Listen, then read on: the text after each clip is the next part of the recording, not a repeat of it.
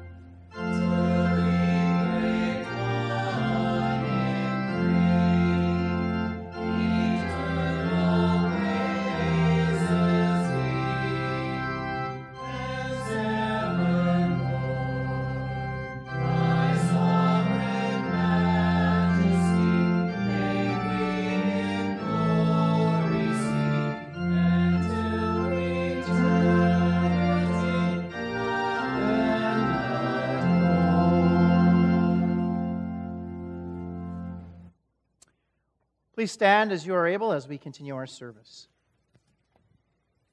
In the name of the Father, and of the Son, and of the Holy Spirit. Amen. Amen. This is the day that the Lord has made. Let us rejoice and be glad in it. From the rising of the sun to its setting, the name of the Lord is to be praised. Better is one day in your courts than 1,000 elsewhere.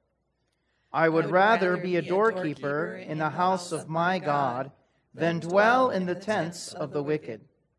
Make me to know your ways, O Lord. Teach me your paths.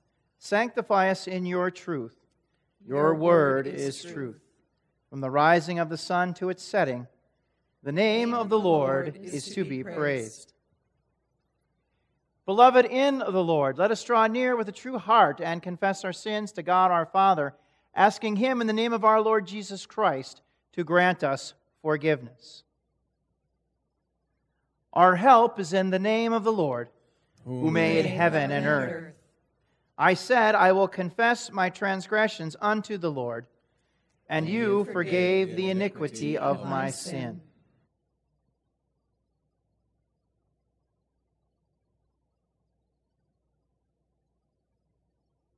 O Almighty God, merciful Father, I, a poor, miserable sinner, confess unto you all my sins and iniquities with which I have ever offended you, and justly deserve your temporal and eternal punishment. But I am heartily sorry for them, and sincerely repent of them. And I pray you of your boundless mercy, and for the sake of the holy, innocent, bitter sufferings and death of your beloved Son, Jesus Christ, to be gracious and merciful to me, a poor sinful being. Upon this your confession, I, by virtue of my office as a called and ordained servant of the Word, announce the grace of God to all of you, and in the stead and by the command of my Lord Jesus Christ, I forgive you all your sins in the name of the Father and of the Son and of the Holy Spirit. Amen. Amen. In keeping with His promise, we are looking forward to a new heaven and a new earth, the home of righteousness. O Lord, make me know my end, and what is the measure of my days. Let me know how fleeting I am. Behold, you have made my days a few handbreadths, and my lifetime is nothing before you. And now, O Lord, for what do I wait? My hope is in you. Deliver me from all my transgressions. Do not make me the scorn of the fool. Hear my prayer, O Lord, and give ear to my cry. Hold not your peace at my tears, for I am a sojourner with you, a guest like all my fathers. Glory be to the Father, and to the Son, and to the Holy Spirit, as it was in the beginning, is now, and will be forever. Amen. In keeping with this promise, we are looking forward to a new heaven and a new earth, the home of righteousness. Please be seated as we sing our next hymn, Crown Him with Many Crowns, again in keeping with our celebration of Christ the King Sunday.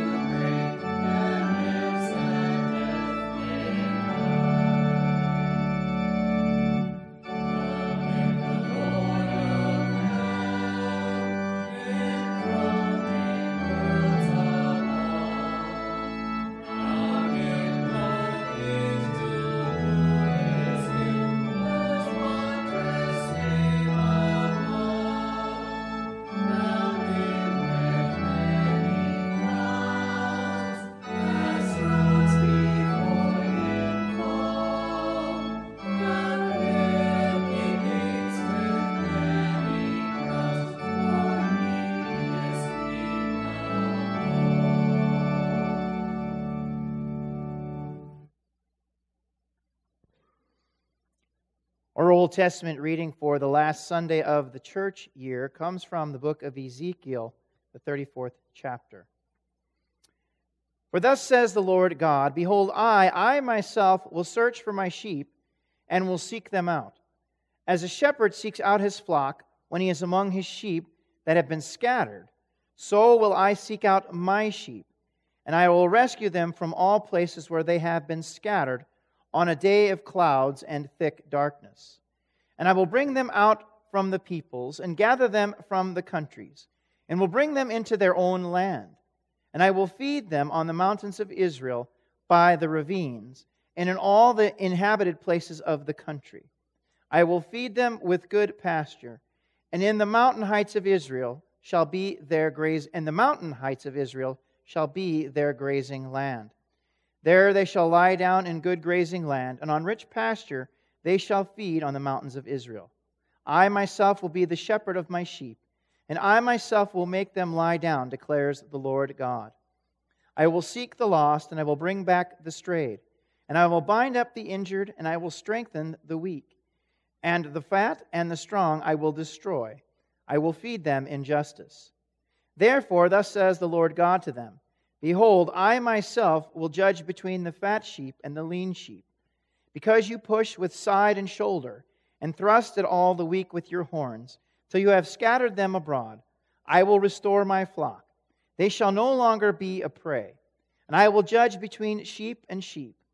And I will set up over them one shepherd, my servant David, and he shall feed them. He shall feed them and be their shepherd. And I, the Lord, will be their God, and my servant David shall be prince among them. I am the Lord, I have spoken. This is the word of the Lord. Thanks be to God. Our epistle lesson for today comes from Paul's first letter to the church in Corinth, the 15th chapter.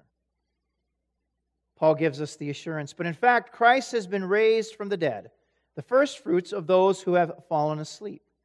For as by a man came death, by a man has come also the resurrection of the dead. For as in Adam all die, so also in Christ shall all be made alive, but each in his own order. Christ the firstfruits, then at his coming those who belong to Christ. Then comes the end, when he delivers the kingdom to God the Father, after destroying every rule and every authority and power. For he must reign until he has put all enemies under his feet. The last enemy to be destroyed is death. For God has put all things in subjugation under his feet. But when it says all things are put in subjugation, it is plain that he is accepted who put all things in subjection under him. When all things are subjected to him, then the Son himself will also be subjected to him, who put all things in subjection under him, that God may be all and in all. This is the word of the Lord. Thanks be to God. I invite you to stand as the Holy Gospel for today is read. The Holy Gospel comes to us today from the 25th chapter of Matthew. We hear these words from Jesus. When the Son of Man comes in his glory and all the angels with him, then he will sit on his glorious throne. Before him will be gathered all the nations, and he will separate people one from another as a shepherd separates the sheep from the goats. And he will place the sheep on his right, but the goats on the left. Then the king will say to those on his right, Come, you who are blessed by my Father, inherit the kingdom prepared for you from the foundation of the world. For I was hungry, and you gave me food. I was thirsty, and you gave me drink. I was a stranger, and you welcomed me. I was naked, and you clothed me. I was sick, and you visited me. I was in prison, and you came to me. Then the righteous will answer him, saying, Lord, when did we see you hungry and feed you, or thirsty and give you drink? And when did we see you a stranger and welcome you, or naked and clothe you? And when did we see you sick or in prison and visit you? And the king will answer them, Truly I say to you, as you did it to one of the least of these, my brothers, you did it to me. Then he will say to those on his left, Depart from me, you cursed, into the eternal fire prepared for the devil and his angels. For I was hungry, and you gave me no food. I was thirsty, and you gave me no drink. I was a stranger, and you did not welcome me. Naked, and you did not clothe me. Sick and in prison, and you did not visit me. Then they also will answer, saying, Lord, when did we see you hungry, or thirsty, or a stranger, or naked, or sick, or in prison, and did not minister to you? Then he will answer them, saying, Truly I say to you, as you did not do it to one of the least of these, you did not do it to me. And these will go away into eternal punishment, but the righteous into eternal life. This is the word of the Lord. Thanks be to God. Forever, O Lord, your word is firmly set in the heavens. Lord, I love the habitation of your house and the place where your glory dwells. Blessed are those who hear the word of God and keep it. Lord, I love the habitation of your house and the place where your glory dwells. Glory be to the Father, and to the Son, and to the Holy Spirit. Lord, I love the habitation of your house and the place where your glory dwells. We continue by saying the Ten Commandments. You shall have no other gods. You shall not misuse the name of the Lord your God. Remember the Sabbath day by keeping it holy. Honor your father and your mother. You shall not murder. You shall not commit adultery. You shall not steal. You shall not give false testimony against your neighbor. You shall not covet your neighbor's house. You shall not covet your neighbor's wife, or his manservant, his maidservant, his ox or donkey, or anything that belongs to your neighbor. We confess our faith in the words of the Apostles' Creed. I believe in God, the Father Almighty, maker of heaven and earth, and in Jesus Christ, his only Son, our Lord, who was conceived by the Holy Spirit, born of the Virgin Mary, suffered under Pontius Pilate, was crucified, died, and was buried. He descended into hell. The third day he rose again from the dead. He ascended into heaven and sits at the right hand of God the Father Almighty. From thence he will come to judge the living and the dead. I believe in the Holy Spirit, the holy Christian church, the communion of saints, the forgiveness of sins, the resurrection of the body, and the life everlasting. Amen.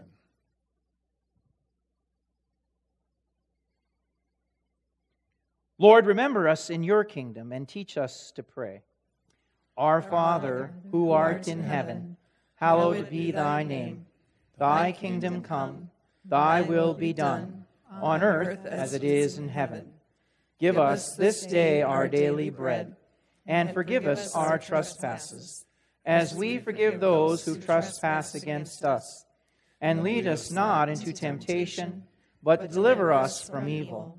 For thine is the kingdom, and the power, and the glory, forever and ever. Amen. We are now seated for our sermon hymn.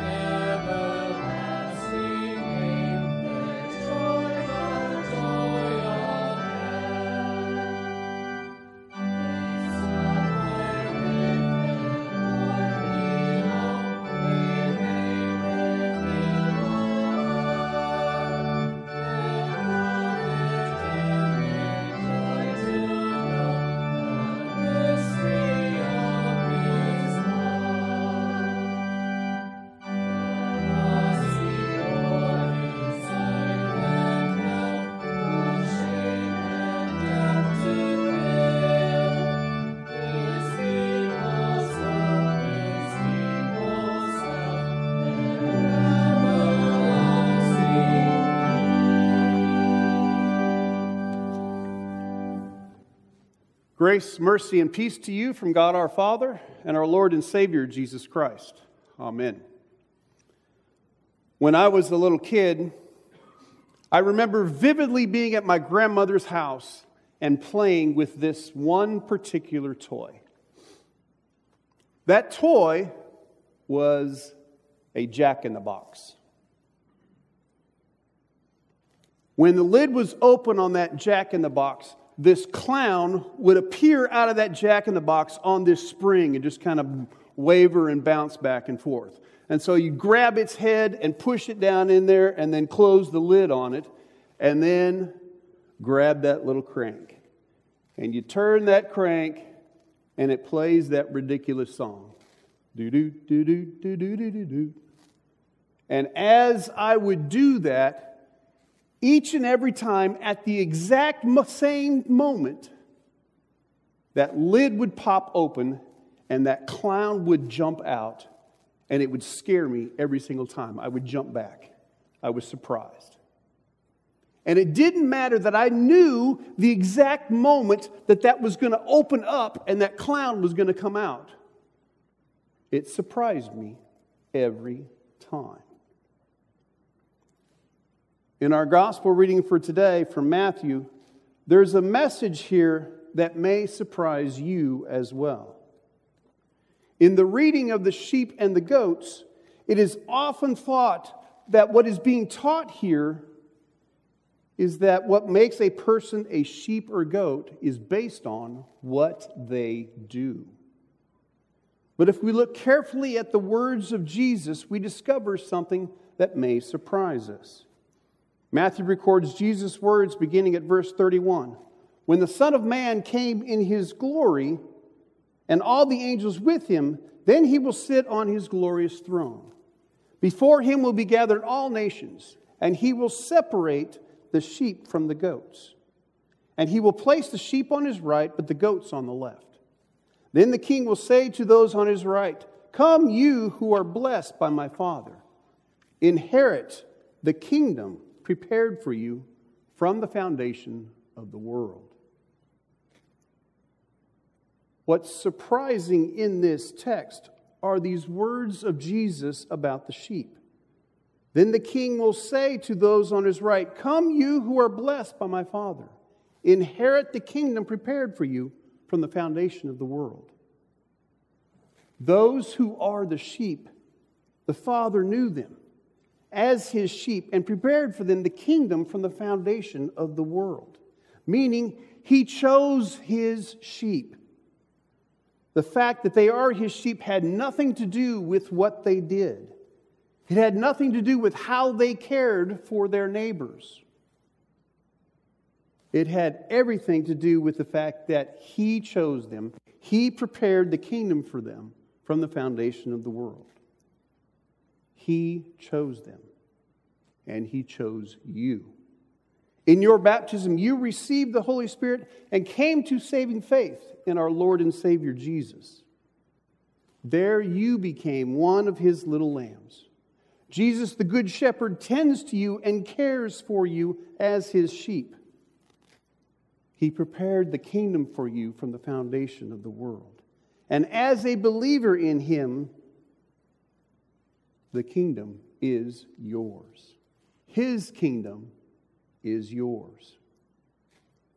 Jesus as our king is unlike any other king. Think back to the time of Jesus. The Israelites expected him to take on the role of an earthly king. They expected him to lead an uprising against the Roman rule and restore the nation of Israel back to its prominent place. But that wasn't why Jesus came. And he tried to shift their focus from these earthly things to heavenly things. As Christ the King, Jesus rules with earthly authority through earthly government and rules over all people. He is also the head of the church, ruling over his body through both word and sacrament. And as king, he is also at the center of all worship that takes place in heaven and where he is adored. He is worthy and deserving of all our praise and thanksgiving. And as Christ the King, we wait and watch for His return.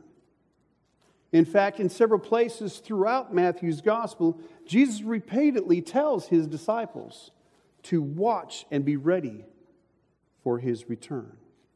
And we as fellow believers ought to heed these words as well. And there are several reasons for that. The first of which is, if we fail to watch for Christ's return, we could end up losing our faith and fall away from the Lord. If I'm not watching for His return, I open myself up to distractions and temptations because I do not really then take things seriously. Think of the cartoon Calvin and Hobbes. Remember that little boy and his pet tiger? And they'd go down in the red wagon, barreling down this hill, oblivious to the fact that at the end of that hill, there's a cliff. They're blissfully unaware of the danger that lies ahead. If we aren't on the lookout for Jesus' return, we too can become blissfully unaware of what is to come. The second one is, if we fail to watch for Christ's return, we can forget what it is that we have been given to do. The world and all things, our lives and all things in them belong to Jesus. We have been entrusted with different sorts and amounts of these blessings. But what remains the same is that we are to work for them. We are to work with them for the honor of our Lord. Think of this in terms of Pastor Chris's sermon last week about the parable of the talents. Each of us has been given a different amount of blessings or talents. We've been entrusted with them to make good use of them for our Master. These talents or blessings have come to us by our Lord, and we are to utilize them for His glory. The third one, if we fail to watch for Christ's return, we can think the world does not matter, and in turn, His creation does not matter. Think of it this way. If our view of salvation consists of dying and our soul going to heaven to be with Christ forever, how can this world, this earth, even our bodies really ever matter very much? If we think this way, we lose our focus once again on God's creation and all that He has entrusted to us to nurture and care for that creation. Fourth, if we fail to watch for the return of Christ, we can get discouraged and decide just to pull back and survive. That's quite tempting nowadays, isn't it? I may decide just to wait it out until I die and play it safe. The world can seem so dark in so many ways, and there is no end to the evil that is in this world. If we think of it this way, if I put my hope in either a certain political party or agenda, I will end up disappointed.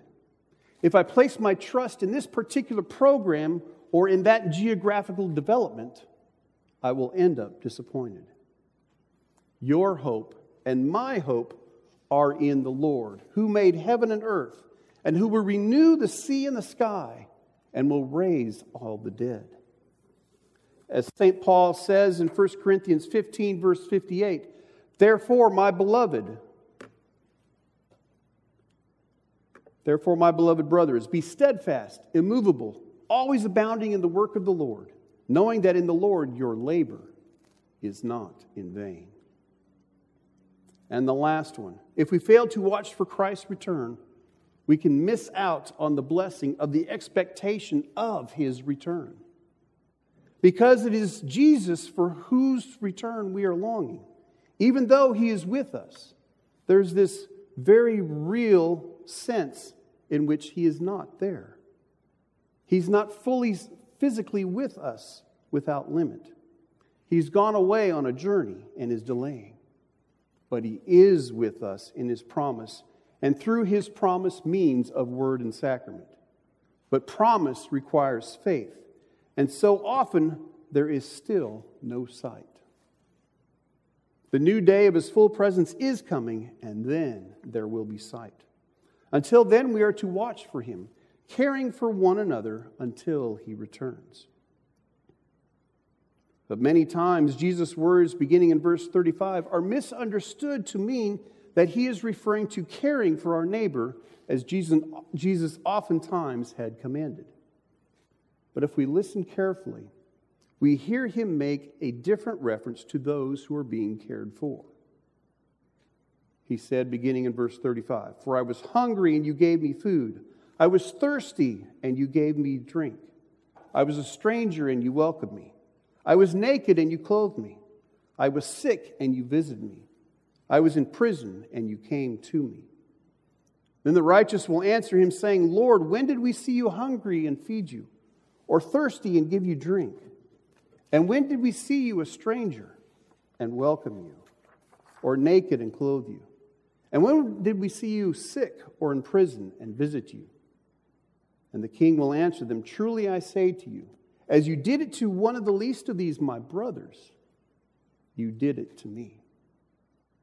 That reference there in verse 40, to one of the least of these, my brothers, that's the difference. So who are the brothers Jesus is referring to? In the context of this text and throughout the book of Matthew, when Jesus refers to his brothers, he is talking about his disciples. And in this section of Scripture about the sheep and the goats, Jesus isn't referring to the welfare of those around us, regardless of whether they are friends or our enemies. He's referring to the care of fellow believers, and more specifically, those whom have been called and instructed to share the good news of the gospel. When we see one of our fellow clergy or missionaries in need, we are to reach out to them and attend to those needs, whatever they may be. As his sheep, it is our responsibility to care for them as if we are providing care for our Lord himself. If Jesus puts it upon your heart to go into church work, it is up to us to provide for you and care for you along the way as you are trained and taught. For you are one of our flock here at Beautiful Savior. But this care that you offer in no way guarantees your salvation. Eternal life is given to us as a free gift, which we receive by faith in God from his mercy and grace. His Son Jesus lived the perfect life you and I cannot. He suffered and died on the cross for our sins and the sins of the whole world. And on that first Easter morning, he rose from the dead, declaring victory over that death. As Paul wrote in our epistle reading for today, beginning at verse 20, "But in fact, Christ has been raised from the dead, the first fruits of those who have fallen asleep. For as by a man came death, by a man has come also the resurrection of the dead. For as in Adam all die, so also in Christ shall all be made alive. But each in his own order, Christ the first fruits, then at his coming, those who belong to Christ." You are those who belong to Christ. You are saved by grace through faith alone in Jesus as your Lord and Savior.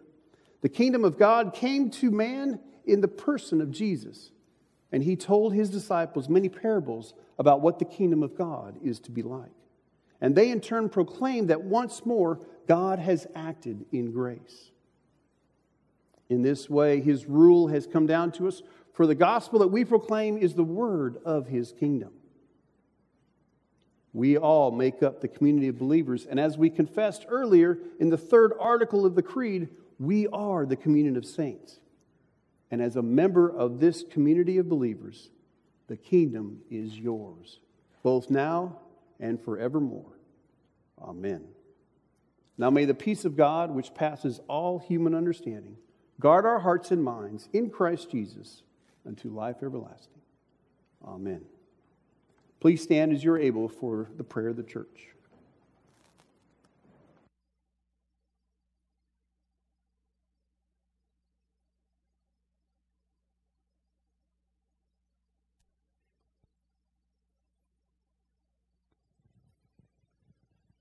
In peace, let us pray to the Lord. Lord, have mercy. For the gift of divine peace and of pardon, with all our heart and with all our mind, let us pray to the Lord. Lord, have mercy. for the holy Christian church, here and scattered throughout the world, and for the proclamation of the gospel and the calling of all to faith. Let us pray to the Lord. Lord, have mercy. For this nation, for our cities and communities, and for the common welfare of us all, let us pray to the Lord. Lord, have mercy. For seasonable weather, and for the fruitfulness of the earth, let us pray to the Lord. Lord, have mercy.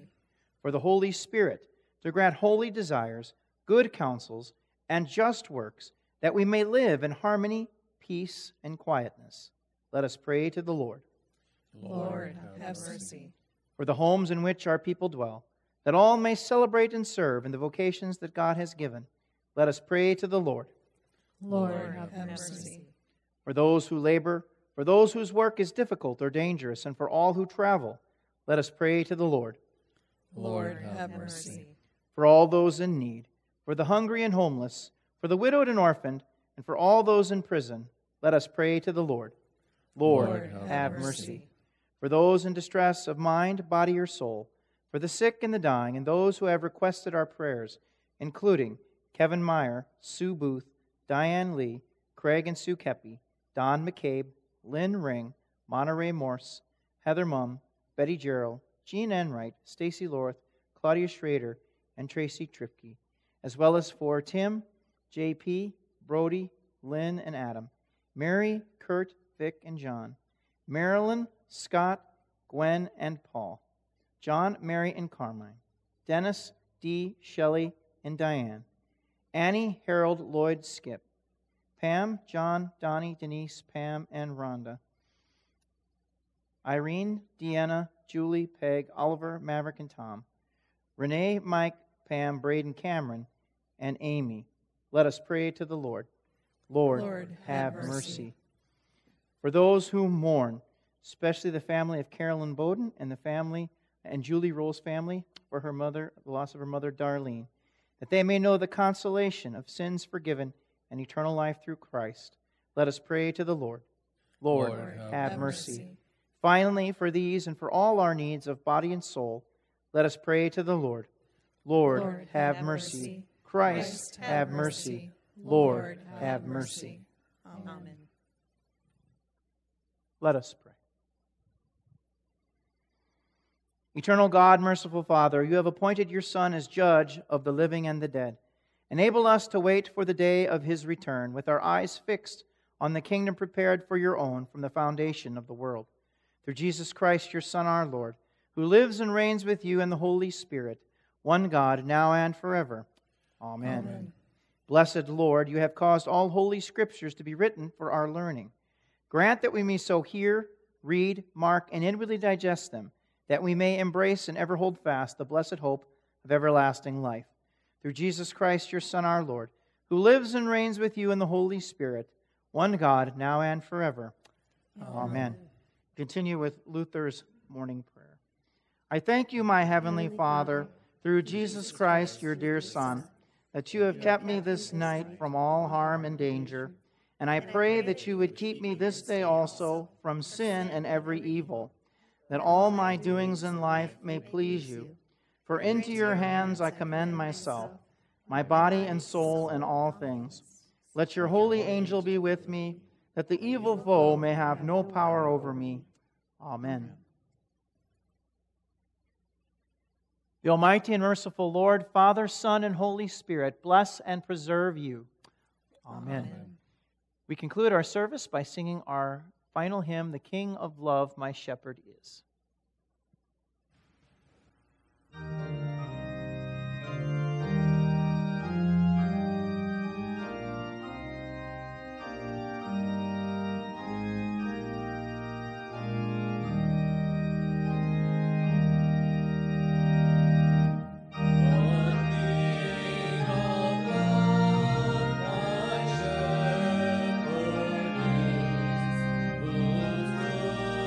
goodness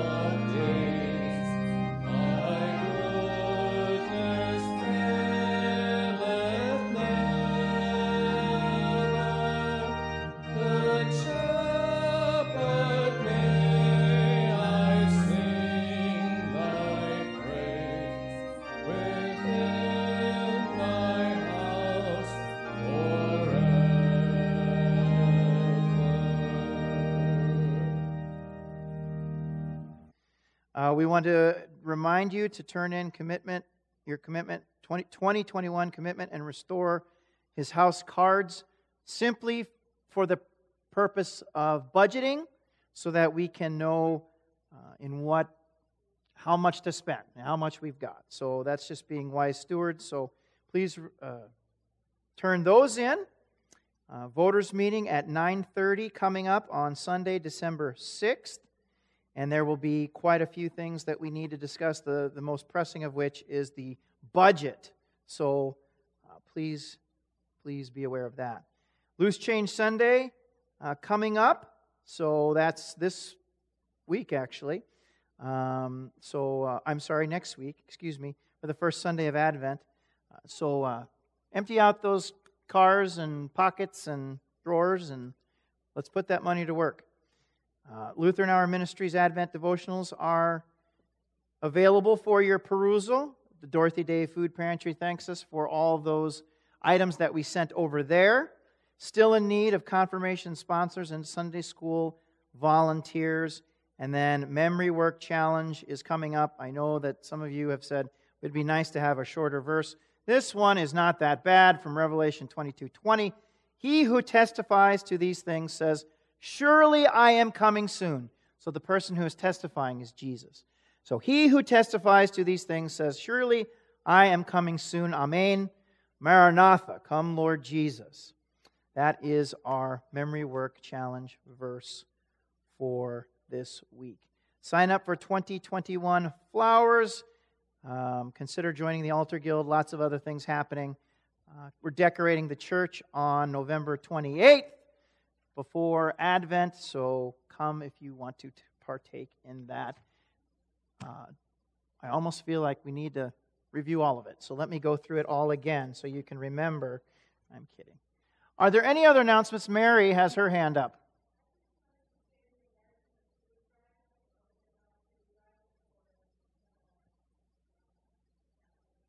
Yep.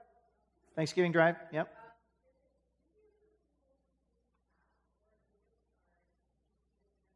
Right. Cash or gift cards are always available if you do not get other stuff too. So those are welcome. Yep. Thank you. All right. Any other announcements? Needing to be made this evening? Seeing none, then, we will be dismissed. We have Adam and Mike here. I'm not sure to whom's been called to duty. Adam's going to do it. Dismiss us. Go with the Lord's blessing and with His peace of sins forgiven in Christ Jesus. And have a safe rest of your week.